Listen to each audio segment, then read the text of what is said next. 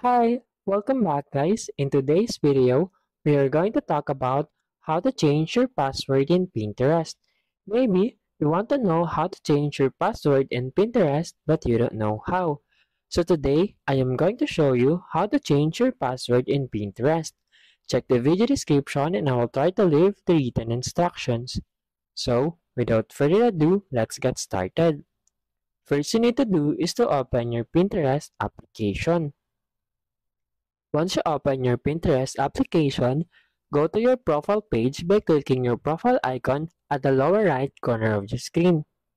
And then in here, tap on the three dots icon at the upper right corner of your screen.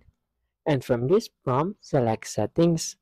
And then in here, you will see Public Profile, Personal Information, Account Management, and many more. So to change your password in Pinterest, tap on Account Management. And then in here, you will see your email, password, app theme, and many more.